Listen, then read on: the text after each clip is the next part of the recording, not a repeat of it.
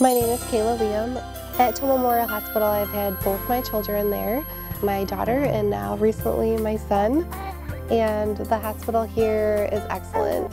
The rooms are wonderful, the staff is wonderful. When we moved to Tomah, I was 7 months pregnant, and we decided that Tomah Memorial Hospital would be a great fit for us. I woke up in the middle of the night with bleeding, and when you're 8 months pregnant, that is very scary. We made an emergency call to Tomah Hospital. They told me to come in as soon as possible.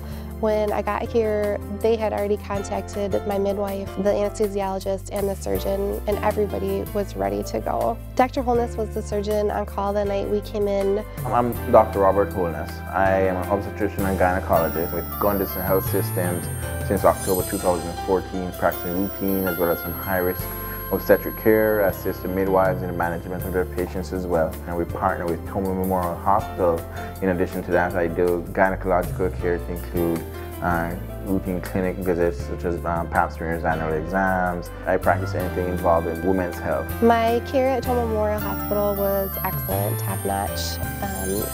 I felt like they truly cared about me, my well-being, and my child. The best part of the experience here was that it was so close to home and that they are affiliated with Gunderson and La Crosse. In our family, I make the decisions for where we choose to have our health care. Being a mom and a wife, I choose Tomah Memorial Hospital.